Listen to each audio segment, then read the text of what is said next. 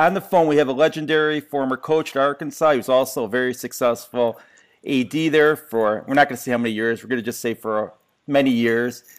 Frank Broyles, how you doing, Coach? Well, I'm doing fine, thank you. I'm very happy to visit with you. I've had a charmed life here at the University of Arkansas for 55 years. I see that you started at Georgia Tech as a quarterback. What made you go to Georgia Tech? Well, I grew up in Decatur, which is a suburb of Atlanta. I was a Bobby Dodd idol. He was the backfield coach at Georgia Tech and a great All-American at Tennessee, and he was my hero, and I wanted to play for him, and I did. When you were a football player, was it ever in the back of your mind that someday after I'm finished playing, I want to be a coach, or did you have other ambitions? No, I wanted to play professional baseball. My life dream was to be in New York, Boston. I didn't like the Yankees. The Red Sox were my hero, and I wanted to play for Ted Williams' team and the Red Sox, but I hurt my shoulder in my senior year, and I went coaching and stayed coaching my whole life. Sounds similar to another Georgia guy, Charlie Trippi. He wanted to play professional baseball too. Yeah, but he was University of Georgia. Right. He was a rival. Yeah, he was. Yes, he was. You're right. He was the hero of everybody. He was a sensational athlete and a wonderful person. Great asset to the sport and to the University of Georgia. Were you considered a passing quarterback in your day? Yes, I passed. I set the record in the Orange Bowl of passing, and it stayed there for about 45 or 50 years. It was just broken a few years ago. I was in the single-wing tailback in those days, but we were in a single-wing tailback, and I went in service and came back, and Coach Dodd had taken over, and he was in T formation, so I was trying to be a Sid Lugman, the great Chicago Bear quarterback, copy him. What was the transformation from single-wing to T quarterback? How difficult was that? Well, it was like this. I was, as a single-wing tailback, I remember playing Duke in the mud, and all the players started laughing because they couldn't see a jersey, a number, or anything else on anybody but me, and I was tailback and all, and didn't get tackled too much, but safety man. But then I'm in T formation. We play Duke in the mud. Again, I don't have any mud on me. I was a quarterback and safety man. We beat them 14-0. That Duke never got a ball carried to me, so I never got muddy, and I was never tackled as a passer, so I was the only player with no mud on his uniform. How do you end up in the Orange Bowl, Gator Bowl, and Cotton Bowl Hall of Fames? Well, I don't know that, except that I've had a charmed career with some great coaches and programs, and I benefited from that. Now, you were drafted by the Chicago Bears. I was drafted by the Chicago Bears and in baseball, I was drafted by the St. Louis Cardinals. Was it your shoulder that kept you from playing professional football too? Well, not really. It was the fact that it was a factor, but the line coach at Georgia Tech got the Baylor head job, and I bumped into him into the athletic office one day when he'd come back to pick up his family in January, and I said to him, I sure would like to be his freshman coach, and he called me outside where Coach Dodd of Georgia Tech couldn't hear me, and we got in the car and we rode off, and he offered me the backfield job and upped my age to 25. I was 22 at the time. You mentioned Coach. I was coaching veterans. The reason he did that. I was going to say that. A lot of veterans on the Baylor team. Yeah, I was going to say that the players that you're coaching were older than you.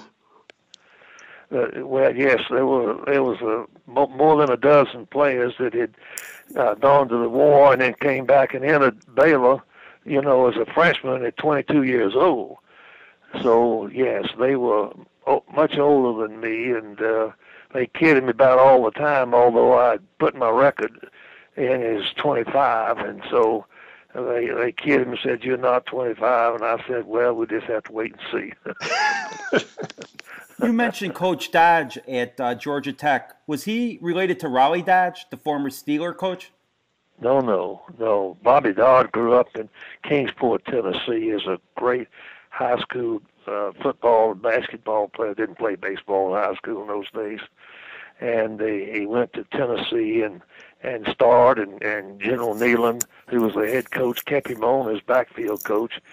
And he's one of the few coaches of all time that started right there in college, and he got the head job at Georgia Tech and stayed there until he died.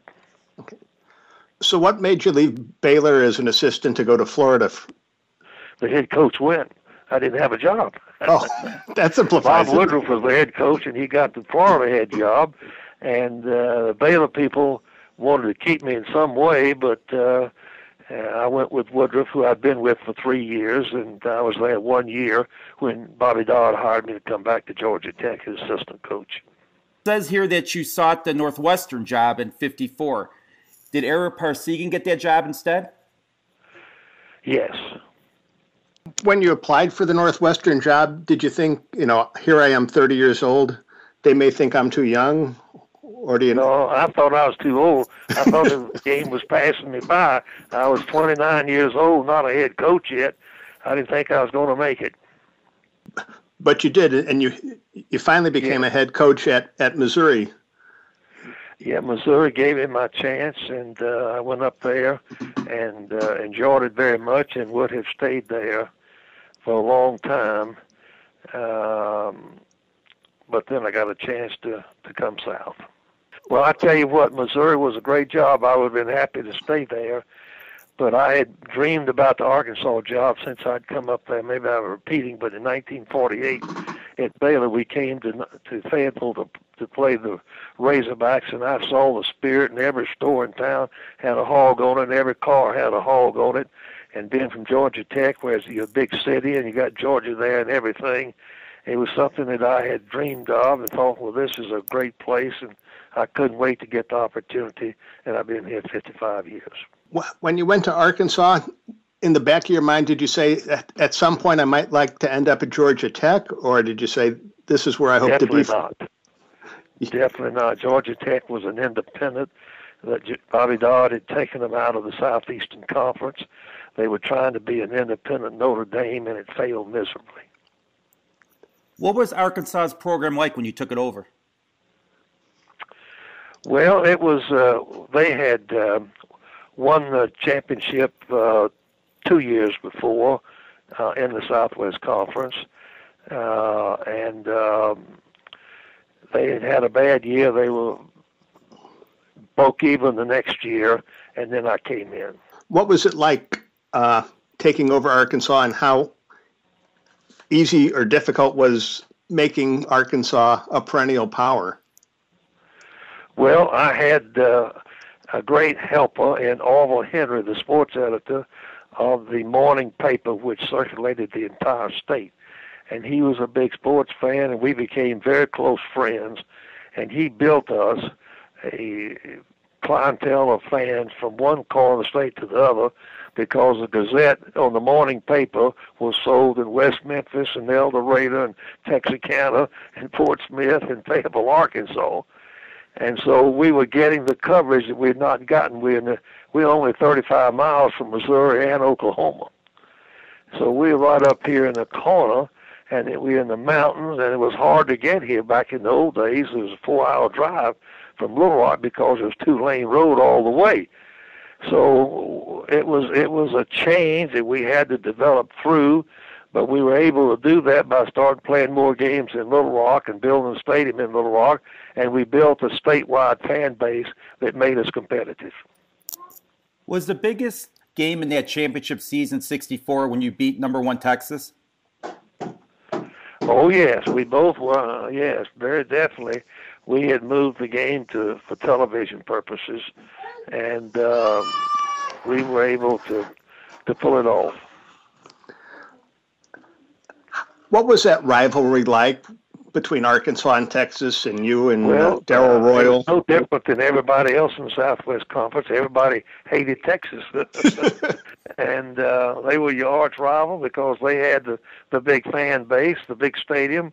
They had all the things doing for them. So if you beat Texas, you'd done something for the whole fan base. Well, and Texas also had a pretty big recruiting area too, and football. Yeah, that's what I said. They had the whole state of Texas. Yeah, football's like a religion there too. There was 6 schools in the conference, and none of them compared in facilities and all to Texas, so they got first pick. But the thing is, there were about 300 schools playing football in Texas, and so there were a lot of quarterbacks to choose from. Were you good friends with Darrell Royal, or did you view him as a competitor? Darrell and I were close friends and big competitors. We vacationed. I guess we were the only 2 football coaches that played against each other and vacationed in the summer. In Mexico, he had Texas alumni who had a wonderful place in Mexico, and our wives loved, Edith and Barbara, my wife, and his wife, loved to shop, and they were called scratch shoppers. And they would go and shop all day, and we'd play golf all day, and we'd stay down there about 10 days and then come home. And our wives would shop all day long. I mean, all day. We'd play golf all day. Okay. So no handicaps involved there as far as the shopping? Oh, yeah. We played the same. Interestingly, we were the same handicap all the way through. He didn't want any strokes from me, and I didn't want any from him. And we played even all through our 20-year career competing in golf. And then you guys played, you played a lot of games. What was the biggest game besides that 64 game, that game of the century, the 69 game? Yes, because they had put it at the end of, is that the one they put at the end of the season, I think? Right. And Richard Nixon was at the game? Played it, and he came to the game and all. It was, both of us were undefeated, and it was after all the other games were over, and we were on national TV, and President Nixon came, and we were very honored and flattered by that. Well, and that was in a time when, if you were on national TV, you were about the only game on national TV, as opposed to nowadays where there may be. That's correct. We were the only game. That's correct. I see they put AstroTurf in the stadium for that game. What was the reason for that? So that we wouldn't. We have bad weather here and all, and the grass is gone, and so we put the AstroTurf in there. So on that day in December, if it rained or snowed or whatever, we'd have a good turf to play the national championship game. We were the first school, if my memory is correct, to put AstroTurf in, permanent AstroTurf for the field. Whose decision was that? Well, it was mine along with everybody else's. TV and all wanted it to happen. Everybody was pulling for it. It was a guarantee that we'd have a good game on national TV. It was the only game on, and that it was played after the season, All right. Now, during your coaching tenure, you had a lot of assistants who went on to become head coaches. Barry Switzer, yes. Johnny Majors, Hayden Fry, Joe Gibbs, Jimmy Johnson, and others. Can a head coach look at an assistant coach and spot who's going to be a head coach someday and who's not? Well, to some degree, but basically the reason we had it, we were winning, and we had a winning tradition of coaches leaving, so they would get the job because of their association with us and the winning record that we had, and so that gave them a chance. Who do you think the best player you coached was? People ask me the best player, and I couldn't tell you in a minute because we have so many good ones, and I keep them all in mind as important. I couldn't come close to tell you who was the best. And I'm serious. Of course, it's been a long time. I'd have to go back and look and study it and try to analyze it, which would be hard to do. And you recruited a guy who's in the NFL Hall of Fame who played for the Bears for many years, Dan Hampton. Yes, he was one of the best we had, and had a fabulous pro career, and is still a good friend of ours. Did many top Arkansas athletes get out of state and end up going elsewhere, or were you fairly successful at making sure nobody left the state? 98% that we wanted would stay in their state and play because of the family ties and transportation and all. Was there one that got away that you kind of said, how did I let that happen? Oh, I can't. Somebody that's younger than me could probably remember, but I can't remember losing one that made all conference or anything after he left. Probably did, but I just can't remember it. See, I'm going to be 90 years old before you know it. You're still young. You think I could Still young. I'm still young. I still don't have any aches and pains, and I can play 45, 54 holes a day in golf. If Darryl Roy was still with us, he probably could still coach Texas. That's right. He could, for sure. His wife is just as young as you would imagine. She's in perfect health, and we have some meetings sometime between the schools, and we get to visit. Now, when you were My wife is deceased. Yeah. Now, when you were the football coach, you also became the athletic director. Yes. What was it like handling both those jobs? It wasn't hard because I had an assistant who had been here as assistant athletic director, George Cole, and he did everything for me and just asked me a few questions, and that was it. He ran it. Okay. Why did you get out of coaching? Well, I had made up my mind I was going to retire before I was forced out. And so I finished what I thought was a wonderful career. I had a chance to be, continue to be just athletic director here. And so I took that and relaxed, and I've lived a lot longer, I believe, health-wise and all. I'm be 90 before you know it. Well, you also went into broadcasting college football on ABC Sports with Keith Jackson. Yes, I had a fabulous career doing that. It was it helped Lou Holtz, who took my place, to where I wasn't here to second guess him. I was gone every week doing games, and I'd come by and visit with him on Sunday, and he'd tell me what all happened, and I never looked at a film. After I left, we just went on about our business, and I did TV, and they coached the team. Did you enjoy hiring coaches when you were the athletic director? Well, I guess that yes and no. When you're hiring a coach, it means that you've lost somebody or you're in bad shape. The only reason a coach would leave is that you're not winning, and so that makes it pretty tough to talk the top guy to come in when your program is not at the top. They don't leave when they're at the top, as a rule. You're paying them good, and they're winning, and they got things going their way. Does it amaze you when you look at college football today and see that it's such a big business? Well, yes, we do. Absolutely. It's become a big asset to institutions.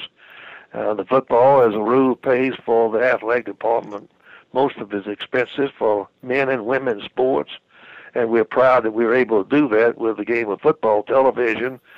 I remember when they decided to put television on national TV the first year before it started, we all said, it's going to ruin football. It's going to destroy football. Having a national game nationwide, it would compete with your game, but it didn't bother us at all.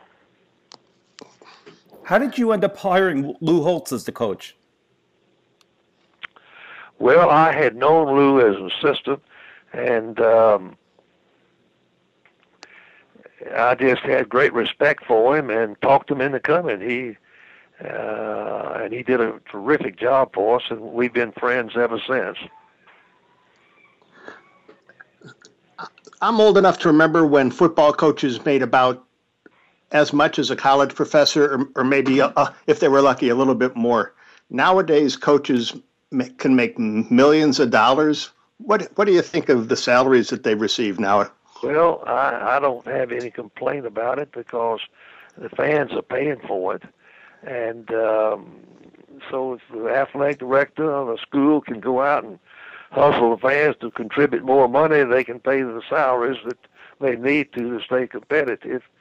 Coaching is a tough game, and I'm not in disagreement with the money that they make. I don't know what they make, but they only have a few years in it, and then they have to save it to live on the rest of their life. A lot of ADs say they hired a lot of nuts as coach, but you hired a very successful nut in Houston. Yes, Houston was a close friend of mine. I had coached him, and I'd watched him through high school. I knew his family, and we were very proud to get him. He did a great job for us. Do you miss the days when there was a Southwest Conference and, there was a Big Eight and there were long-standing conferences? Now with the turnover, it's tough to know who's in the Southeastern Conference. When I was growing up, Missouri was in the Big. It's a huge change in the fact that when we played in the Southwest Conference, Dallas and Houston sports writers covered the conference like it was something else. Full page of all conference teams on that one page and all, but the coverage and all was there. But this way, we don't read anything about any of the other teams. We just, in our newspapers, they'll have a little short column about the conference, have a big column about us, and that's all we know. You not only built up the football program, you built up that basketball program when you hired Nolan Richardson as the coach. Yes, no question about it. He took us to the top. Our basketball program, our boys basketball arena seats 19,000. How well? Fayetteville, Arkansas. Yeah. How well was it received when you hired him? Well, the people in Arkansas, we had great coverage, and Jack Keedy of the Democrat and Alvin Henry of the Gazette, and they covered it, and they did a big thing, and the people were excited. And we've been able to we don't play any competition in the state, in any sport. And so the fans can support both the local college in their town, or it might be a university today, but they were colleges in those days, and us also. And that's the way we kept it, and we still keep it that way. We still don't play any competition in the state. Did you get any heat for hiring an African-American basketball coach? No, that was a big plus. No, that was he brought a whole new game to us and all, and had great success. I'm sorry, yes. But we made that decision because we felt like we needed it to recruit. Do you still go to the office every day? Yes, I have an office. My secretary has been with me for nearly 40 years, and she's still here. I have a desk in an office, and she's next to me, and I tell people I worked 11 to 1 with our all for lunch. And you know what? I had deferred comp, so I still am very fortunate that my deferred comp takes care of me until I'm 100. I see that you're a member of Augusta National Golf Club. Do any of your former assistant coaches or famous alumni like Jerry Jones say, you know what, I want to go golfing at Augusta? I take all the people who want to go. I enjoy it, and they allow me to come about 4 times a year with guests, and so I usually work it out every year with somebody that really wants to go. What was Jerry Jones like as a football player? Any good? Yes, he was. In his junior year, we kind of got to where we could call time out and go out of bounds and went to platoon football. So he had been a linebacker, and he moved to offensive guard and started on an undefeated team and a great team, and was a great asset as a leadership to us. How did it feel when you were named the 20th century's most influential Arkansas sports figure? Well, I've been here the longest, and I'm the oldest. Oh, it was a great honor because the Razorbacks we don't have any intra-state competition, and so we're at a level competing against LSU and Mississippi and Oklahoma and these schools and sports and all, and so we were able to be accepted by both the fans of other schools and us.